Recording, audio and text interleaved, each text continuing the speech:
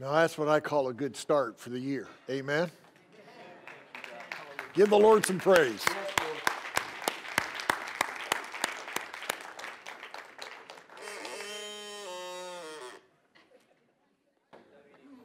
Oh, I don't ever want to put WD-40 on that. I love it. That's so much fun.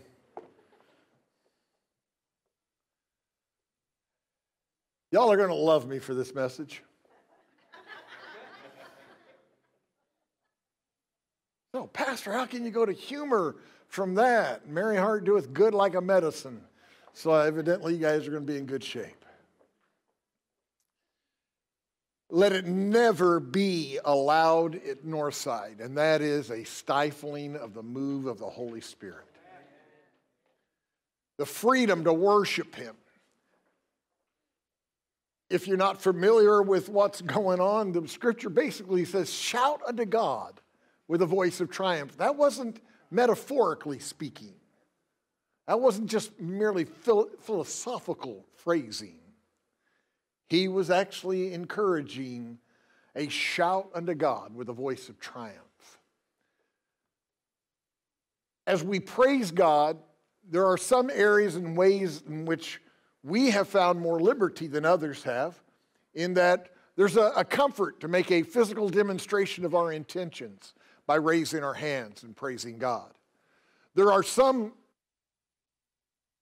odd or strange or uncomfortable, but we're accustomed to that, so we don't think much of it.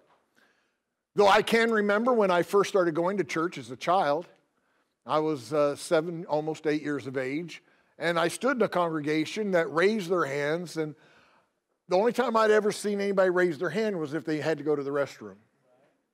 And I was confused why there was so many people with their hands in the air. My mother explained it to me because she had a Pentecostal background. Some people in some congregations, they're not comfortable with a shout to God. It's not because God's deaf. He can hear a mute person give Him praise. But it is a physical demonstration of a spiritual intention in my life. God does not respond to a person kneeling more than He does to a person standing. I can show you in Scripture where God heard a person as they were laying in bed. So you can kneel, you can stand, you can sit, or you can lay down. So it's not the position that matters, but the intent behind that. Being able to hear not people giving a message in tongues, but hearing them not trying to overcome the service, not trying to draw particular attention to themselves, but simply using their prayer language to praise God. Now, in some congregations, that's not acceptable.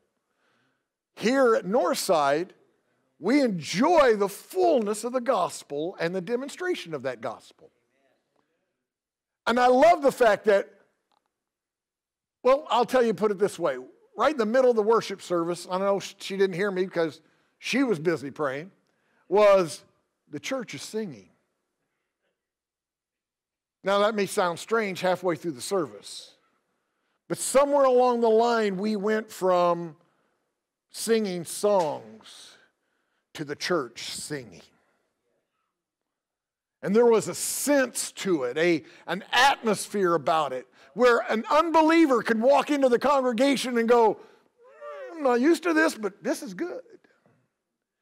Where a Christian who is not raised in the midst of a quote-unquote Pentecostal church would find it a little bit off-putting, a little strange, and yet a sense of the presence of God that makes it more acceptable. It's kind of like eating someone's food and you've never sat under their cooking before and you see them put something in the food that you've never seen done before, and your first thought is, I don't know about that.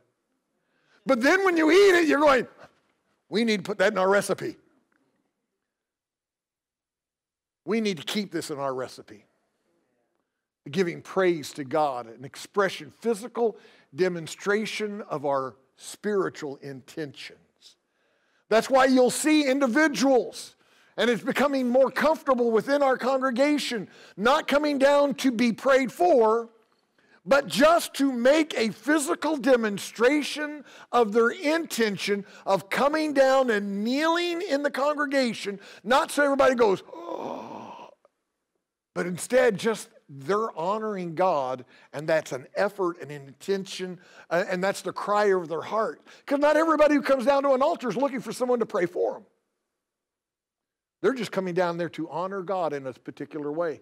That's why you'll see individuals walk down to the middle of the congregation while we're singing and stand there and praise God. You say, well, they must have a desperate need that they're trying to draw attention. No, they've got a desperate need to honor God, and so they don't care what the rest of the church is doing. They make a physical effort to demonstrate their spiritual intention and begin to praise God. In fact, we've kind of tried teaching a little bit about the fact that if you want prayer, come to the altar. If you just want to come down to pray, kneel back. Take a step or two back. That way you're in the I'm praying to y'all come pray for me department. That makes sense?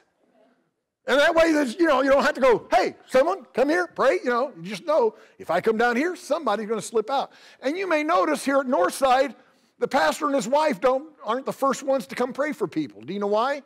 This is our church, not hers and mine.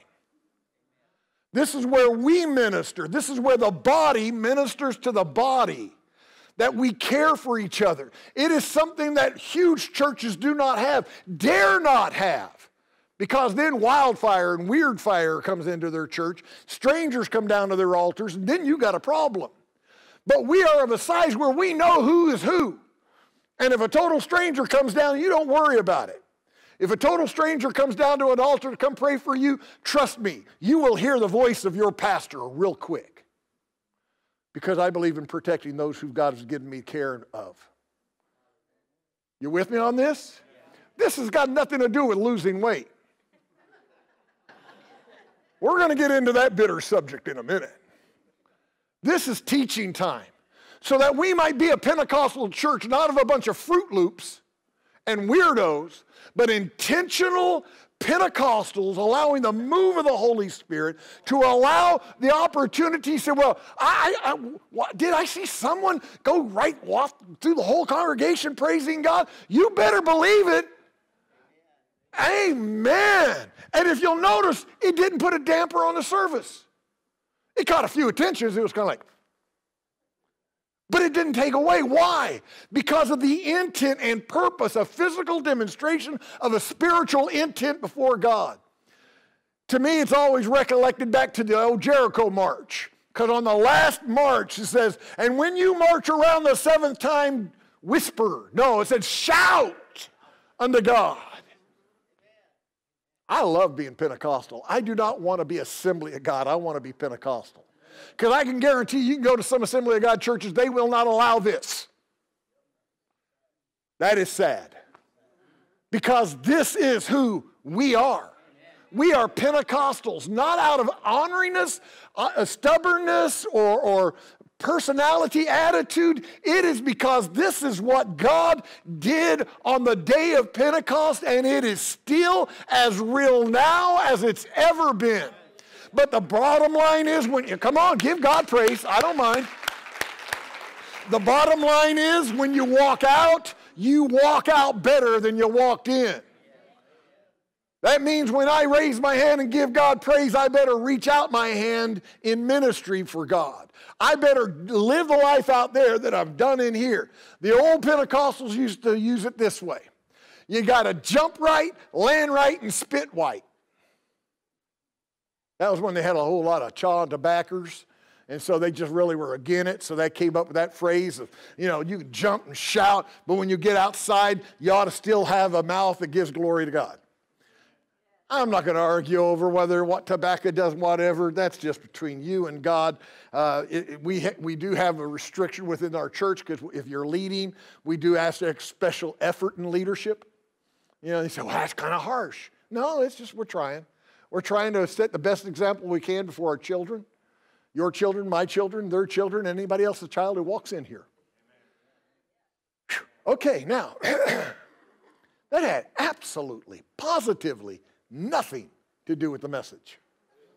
But it was good. I love it. Time to lose weight. I was so tempted to get somebody on the scales, but I thought better of it.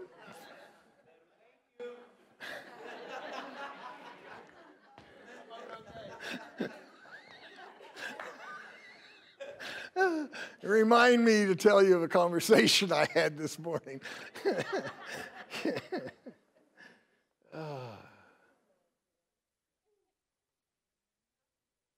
Let me explain what I mean by weight. Now, I'm going to get some of the particulars on these details a little bit messed up, but I'm going to still try all the same. Have you ever heard the expression white elephant? It dates back to the king of Siam. The story goes that this was his way of getting vengeance on his enemies that were in places of power and authority. He would go and give them a royal gift of a white elephant. You go, what's so bad about that? They were not allowed to use it for commercial gain. They were not allowed to use it in any form of labor. It had a particular diet that it had to be fed, and harm coming to it would be a slight to the king. So this individual that was a pain in his backside now is pouring his resources, his attention, and his efforts into keeping that big, dumb, stupid animal alive and healthy so he couldn't occupy himself otherwise. It was a white elephant. It was dead weight. In Hebrews, the 12th chapter, the scripture speaks of laying aside the weight and sin that easily besets us. One of the challenges we get into as Christians is we try to find out what is sin and what isn't, so that if it isn't, we can do it. And if it's in the gray area, it's up for debate. But the Bible speaks of weights as being encumbering as much as sin itself. That means that the enemy doesn't have to get you to enter into clear, defined, sinful actions to slow you down, to hinder your walk, and possibly lead you from the proper path. He can also encumber you with a white elephant to bring something into your life. Husband, wife, mom, dad, son, daughter, brother, sister, uncle, aunt, or total stranger. Something into your life that occupies you so much that you don't have the time, the finances, the energy, desire, or inclination to be involved. So that weight of, you say, well, that's not a sin, but the problem is weight will eventually lead you to sin. Because eventually you'll find those weights keeping you from doing what God wants you to do. And when you don't do what God wants you to do, you're doing against the will of God, and there's a definition of sin. So back, Hebrews 12:1. Therefore we also, since we are surrounded by so great a cloud of witnesses. You see, that great a cloud of witnesses was found in Hebrews 11. We speak of them as stories almost, but these were events. People's lives took place. And I just took the time and I went through Hebrews 11. and breaking it down according to what the Word says instead of reading all of it, I want you to hear the type of witnesses, the type of crowd you're supposed to be hanging around. It says witnesses that we are surrounded by, we are encompassed about by, that as sons and daughters of God, we are judged by. And it starts off with those that died in faith, and they never saw the finished product of God's promise. Now, we would consider them a failure. What? They started off, but they never finished. Oh, they finished, but the project, the plan, the purpose that God had in store was not going to be accomplished in their lifetime, but they were faithful to the promise. People like Abel, who gave sacrificially. Enoch, who walked with God. This is the brag. He walked with God. It says it twice at least, that he walked with God. And then later on it says, and he walked with God and he was not. I love the phrase that someone used so many years ago, and I've used it ever since. You just know how it must have happened that he was walking with God, and God said, why don't you come home with me? We're closer there than home, your place, and just went on. That's walking with God, where you're in the presence of God, not just, oh, now the service is good, and enjoying the presence of God is great, and the move of God, but I'm telling you, you can take that out of this church. You can enjoy praise and worship of God. It doesn't always have to be loud or noisy. It doesn't always have to be quiet and still. But you can take that outside the church. You can live that life of walking with God. You don't visit him. Another phrase I've used. God doesn't want a date. He wants a marriage. Sunday morning's a great date. He wants a marriage. Walked with God. Noah trusted God. Abraham looked for the city built by God. Sarah conceived depending upon God. Then it went on to those that demonstrated faith by actions. Abraham tested concerning the very life of his son. Isaac blessed his sons with the promise he had yet to see himself. Jacob blesses his son in faith of what the future would hold. Joseph, on his deathbed, still held to that promise. 3 generations of dad to son to son to son, blessing them with the promise of God that they had yet not seen completed. That is how you men should be with your sons. I don't care if they can hunt. I don't care if they can fish. I don't care your son and your daughter can do whatever the world finds as an accomplishment or a great entertainment. If you don't lead them, what was it? Gail Gunther. I was reading about her son when he was 9 years old. They went fishing. Or no, hunting. They went hunting together. Didn't see anything. But while they were out, she talked to him about the Lord, and while hunting led him to salvation. Now that's something to bring your kids. That's passing on the faith. You can't pass on your salvation. You can pass on the truth of your faith. From birth, Moses was the epicenter of faith. His mother hid him, trusting God. Moses rejected earthly riches for God's riches. He rejected worldly rule for the rule of God. He initiated the Passover, confident of God's power. He led Israel on dry ground through the Red Sea through faith. When he started the Passover, he had never heard of the Passover. It hadn't been named yet. Nothing had passed over yet. Do you know what passed over?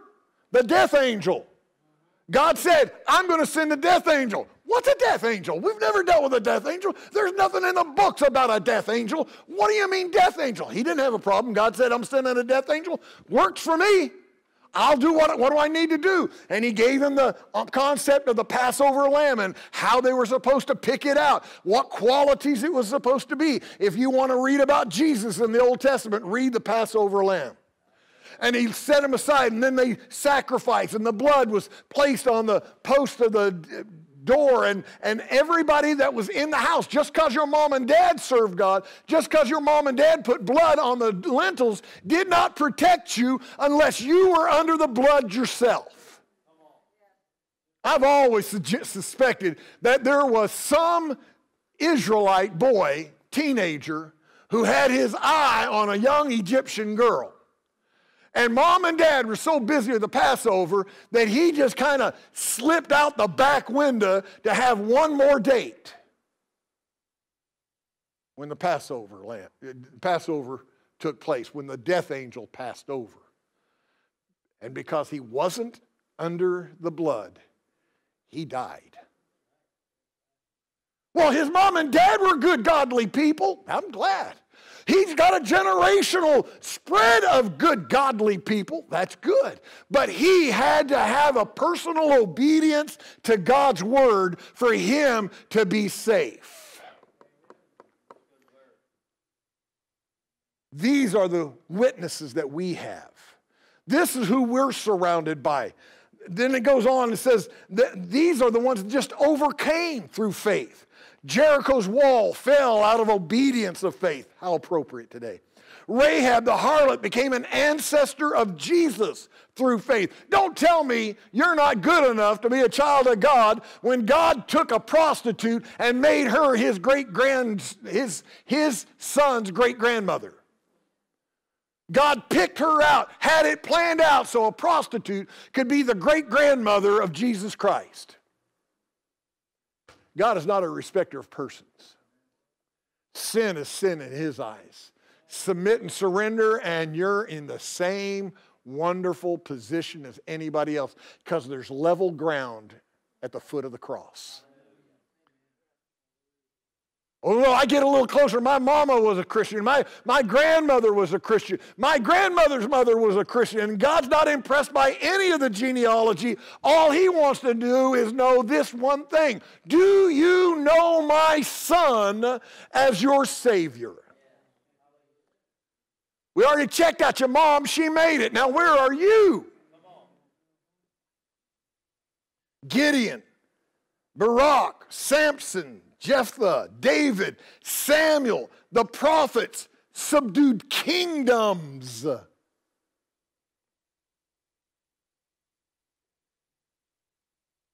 David and Samuel, prophets, individuals. We say prophets and we lose them in some sort of a unique position, but all they were men that served God according to what God laid on their lives. It goes on and speaks of others that dealt with lions, fire, sword, armies, conflicts, weaknesses, and they did it triumphantly. Unnamed hosts saw dead raised, tortured, refusing deliverance in faith, others stoned, sawn in two, faced temptation, slain, lived in poverty, affliction, torment, homeless, living in caves and hollowed out holes in the ground. When it says dens, it's not talking about the den in your house. It's talking about where the fox dug a hole in the ground and you kicked him out. And now you're living in his hole in the ground. Oh, God doesn't love me. I don't have a Cadillac. Oh, God doesn't love me because things are bad in my life. We are surrounded by men and women who laid aside the weights and sins. Didn't say they didn't have weights in their life, didn't have sins. It says to lay aside the weights and sins. Why? Because you're surrounded by so many people who live the life, walk the walk, as well as talk the talk. We need to set some weight aside this year. We, as individuals, need to stop and look at our lives and go, okay, what is occupying my time so much that every time God pushes me to do something, I just don't. I'll do it next week. I can't do it right now. I can't go talk to them. I can't do that. I can't be a part of that. I can't minister in that area. So, you're just trying to get church workers. No, I'm trying to get you to talk to your fellow workers.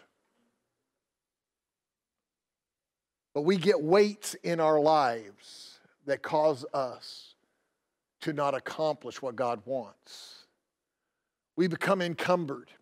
How many have ever had a foot race with other people? Literally, on your feet, racing. Okay. How many have had an impromptu foot race? In other words, it wasn't planned. It was just like, hey, you want to run? Hey, yeah, okay. Well, I think I'm faster. I'm faster than you. Okay. What did you do? Did you go out and pick up a watermelon and say, okay, let's go? Did you pick up a log from the fireplace and say, okay, let's run? You removed everything possible. I can remember one very clearly. I will not name the names of the individuals that were running. This was a few years ago. I will tell you that right now. I had knees back then that were very friendly. And I can remember the guy who was at that time the worship leader of this church. And for some reason, just because he was athletic when he was, in college and all, he just thought me being a dumb old preacher, I wasn't healthy or not. And we made some comment about health and speed. And I go, yeah, I was pretty fast when I was in high school. Oh, preach, you couldn't do anything. I said, come on, let's do it. First thing I did was get rid of them big ugly shoes I was wearing, because I knew I'd never get anywhere slip sliding around. I took my wallet and my keys out of my pocket. Not that they weigh that much, still don't. But I was getting rid of everything I could that could possibly slow me down, because I figured I had a race on my hand. And so they are, get ready, get set, those three of us, go. The first guy quit about 10 steps. I'm running and I'm realizing I'm all by myself. So I turn around and look, and Speedy ain't so much. So I'm running this way now. Come on, you can do it. Those were the days. But the point is every one of you that ran that race did not go pick up more weight. In fact, you checked to see what you could get rid of, what would encumber you, what would slow you down, what would cause you not to win. They tell me that swimmers, speed swimmers, shave their head, mainly the men, shave their head because that water might find resistance in their hair. Now, they shave their legs. I'm going, if the hair on my legs is going to slow me down enough to not win the race, odds are I'm not going to win the race anyway.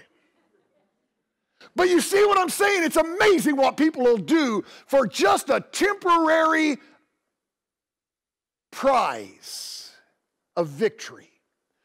And God has challenged us here with this chapter 11 of all these people, and it says, compassed about by this crowd of witnesses, let us lay aside the weights of this present world. You see, you've got to find out what are you about? Are you really in this race to win it? They got this phrase I hear over and over again during football season. We're in it to win it. And I'm thinking, that's stupid. No, we're in it to lose it. Of course you're in it to win it. But at the same time, what's your commitment? What's it all about? I watch some football players. I like watching football. I don't understand all of it, but I like watching it. It gets me when I see a guy running and somebody's come at him and he just gets off the sideline real quick. It's kind of like, no, dude, every yard counts. But he's not running just to win the game.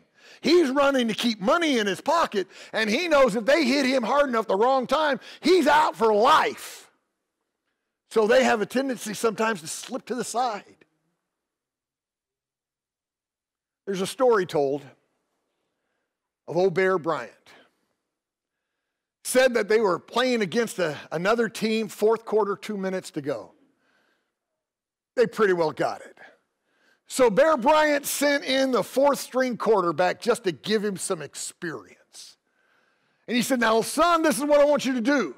I want you to go in there and run the ball down the middle. Then run the ball down the middle. Then run the ball down the middle. And then punt. The game's ours. Young man, yes, sir. Ran out there, ran the ball, first down. Wow. Ran the ball again, first down. Wow. He's getting excited. Ran the ball again, first down. He forgets what Bear Bryant said and decides he's going to pass for a touchdown. He gets back there, throws it, safety takes the interception. Safety strips past everybody. And here's this lanky old fourth string quarterback, gets his rear into gear, starts moving, and he runs for all he's worth and knocks the man down, and boom, the gun goes off. The losing coach came over to talk to Bear Bryant, and he said, man, good game. He says, but I'm telling you, I just do not understand how your fourth-string quarterback caught the fastest safety on my team. Bear Bryant told me, he says, well, that's kind of easy. He says, see, your man was running for a touchdown. Mine was running for his life. It pays to have motivation. I'm running for my life. How about you? Amen. And I'm going to do everything I can. Now, I don't know about you, but I pick up weights real easy. And the longer I serve God, the easier it is to suddenly discover I've got weights. When I was a kid and we'd just be out in the back pasture, and by the time we got back, do you know what was clinging to our pants? We called them cockleburs.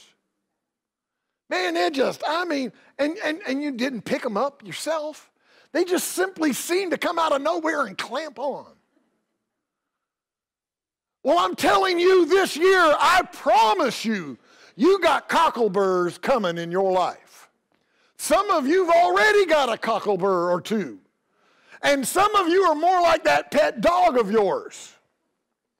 Because you've had that cocklebur so long, all you got is a big old wadded knot that you don't know how to get rid of.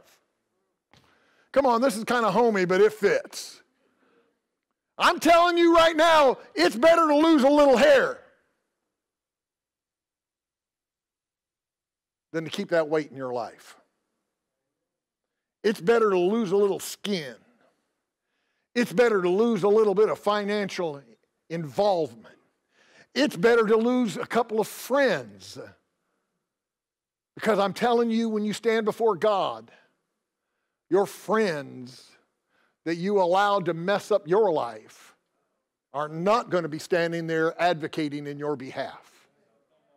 It's going to be between you and God, and he's either going to say, well done, or what were you thinking? And he already knows the answer to that too. Time to lose some weight, huh? Finally, it says in that latter part, go back to 12:1 if you would. Let's go back to Hebrews 12:1. Look at this last part. And let us run with endurance the race that is set before us. You see, the second verse says, looking to the author and finisher of our faith, Jesus Christ. See, we've got a goal, a purpose in life here. And it's not about money, it's not about finances, it's not about friends, it's not about being accepted by those around you. It is that you are running for Christ. You are doing everything you can for Christ. The story is told about a dad he was a pastor, and he brought his child in for to have a blood test, and the little kid just freaking out, just couldn't handle it. And the dad, it was a close friend of his that was doing the thing, and he said, I know this is against practice. He said, but do me a favor, just close the door and take a sample of my blood first and let my son watch. And the little boy sat there and watched Dad not flinch or anything and donate a little bit of blood. And he says, now, you watch Daddy. Can you do it? Yes, sir, I can do it. When you say you can't do it, it's because you just don't have your eyes on your Father. When you say you can't do it, it's because you got your eyes off of Christ who did so much already for you. Don't tell me you can't do it if he can die for you. Don't tell me you can't do it if he surrender all of heaven for you. Don't tell me you can't do it after he accepted your sins on his life, his very spirit. He was stained with your sins. Don't tell me you can't do it. I can do all things through Christ. Why? Because he's already done everything that needed doing. I'm not telling you you won't pick up the cockleburs. I'm not telling you that by making this determination, and this is such a weight loss sermon. Because I could stand up here and talk about diets and health and actions, and you can all say, yeah, you're right, I need to lose a couple of pounds. Yeah, I need to. But you can agree with me all day. But until you walk out of here and apply it, all the praying, all the agreeing, all the tears in the world won't change it. You can tell him all day long at this altar, God, I will, I will, I will. And then the next thing you know, you don't. It's what you do out there that matters as much as what you do in here. Right now, if you're really curious, drive by the gyms this time of year. They will be chock full of cars. Give it 6 months and drive by the exact same day and time. See, they already got what they wanted, your membership fee. They don't really care if you show back up again. You can have all the determination you want, but I'll tell you right now, you're not going to lose weight. We're back to spiritual. You're not going to lose weight unless you do it through Christ. God can reveal it to you right now. Things that are hindering your Christian walk. Things that are just slowing you down from accomplishing, to earn your right to walk in that crowd. But it's going to take Christ in you. Not a prayer at an altar, but a walk with God is what you desperately need. Not a historical moment in your life where you bowed your knee and accepted Christ, but a day-to-day personal commitment to serving God. Here's a question. You're going to hate me for it. How many have ever started a read through the Bible in a year? Anybody? How many finished it? Oh boy, man, I'd say 2/3 of you dropped your hand. Good intentions will not work, folks. It takes God to do anything in your spiritual walk. You can be the most stubborn person in this church, which you can't be because I am. All my deacons? Okay. But I am an easygoing, compliant pastor too. I heard, it got so quiet, I could actually hear the ding of somebody's phone. It got too quiet.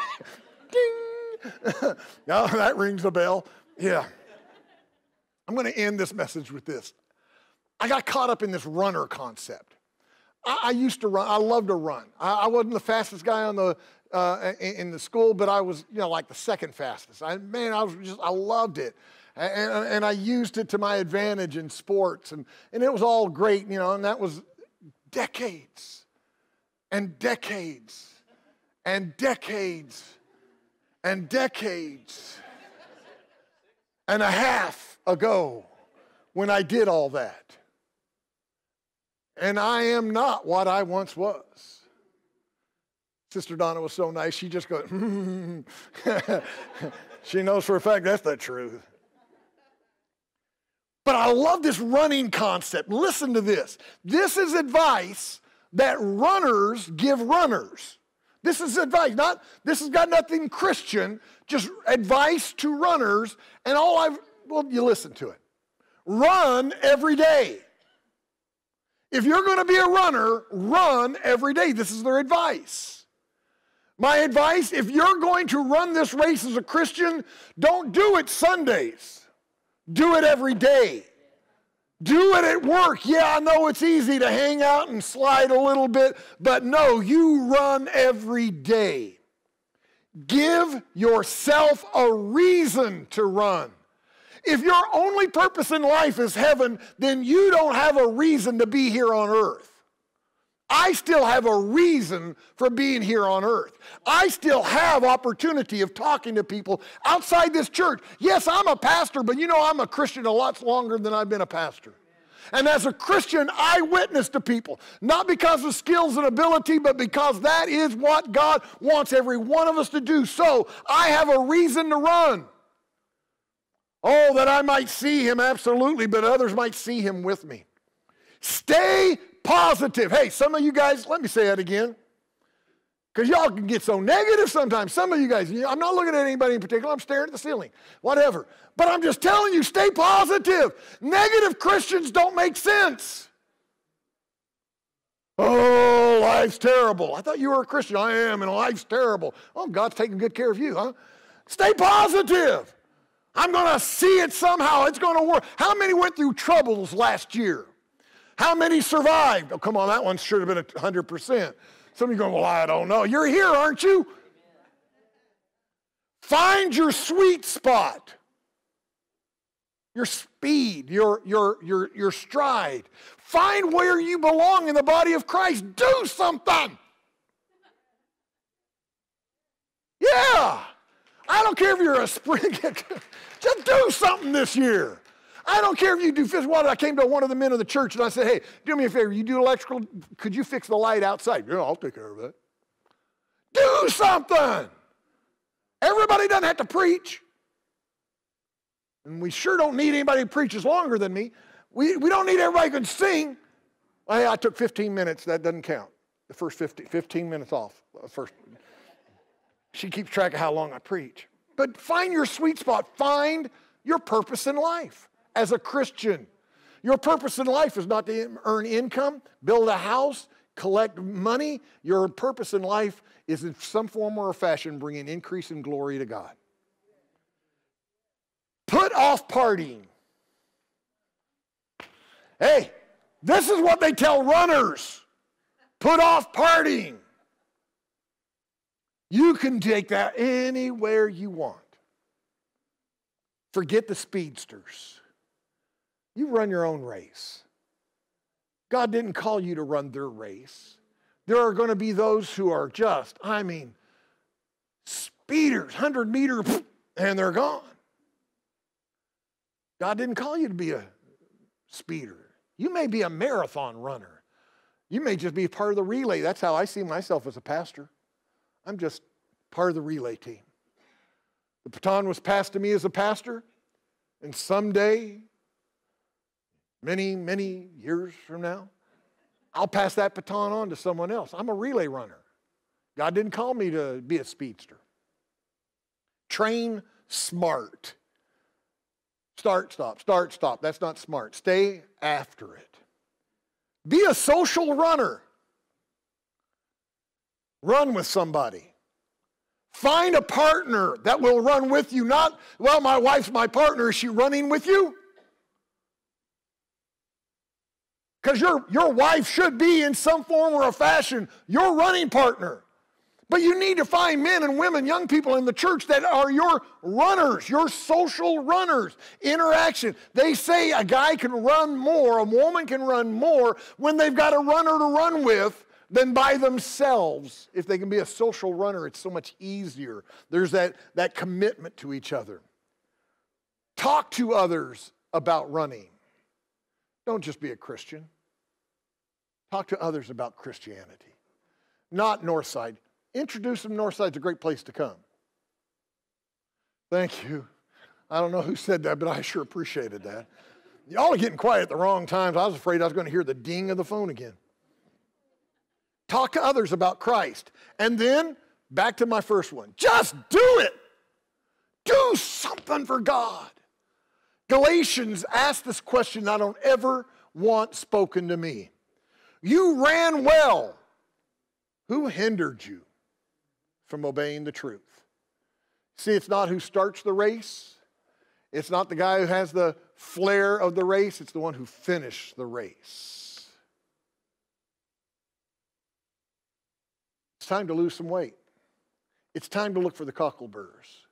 It's time to find out, what did you pick up over the last year or two or three in attitude, activity, interests, focus, that is taking up so much of your time that you find yourself way too busy to be responsive to the directions of God. Somebody says, well, God hasn't told me to do anything. It may be because you're nowhere near where He is to hear that conversation.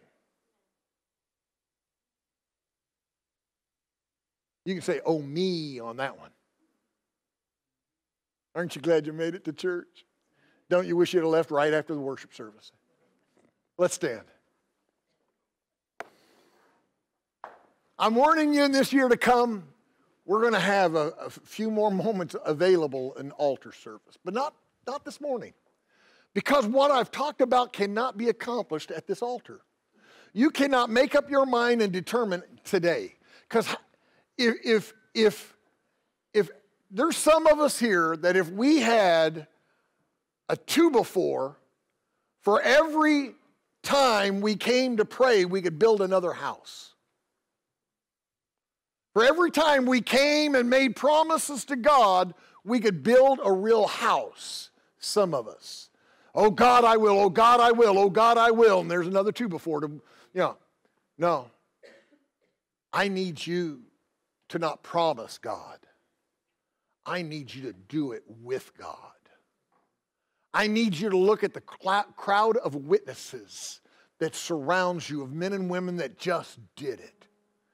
And then make up your mind, not because life's going to be easy, it wasn't easy for them. Not because they were celebrated and received, they weren't. Not because they were following in the footsteps of others, they didn't all. Some of them were pilgrims and trying a whole new something. But the one thing they did was they walked in faith, not in sight. It's time to lose weight. It's time to find out what that weight is. Because you can walk out of here going, that was a good sermon. Okay, I need to lose weight here. Yeah, I guess so. And walk out. Or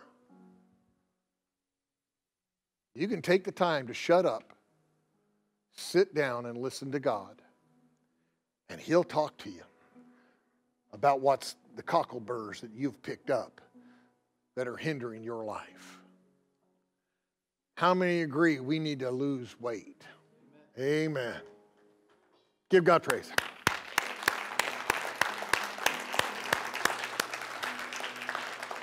We're not going to sing this song as a congregation, but I love that song. Miracle worker, promise keeper, way maker. That is who He is. In 2021, let's lose weight and let's be profitable to God. I don't care if you're the star. I don't care if you're getting trophies by other people.